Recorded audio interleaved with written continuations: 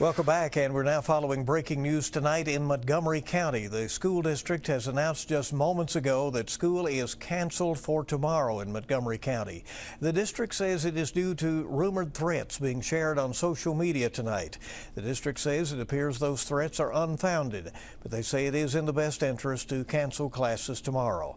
It all comes after the district says a student brought a loaded gun onto a school bus and into McNabb Middle School earlier this week.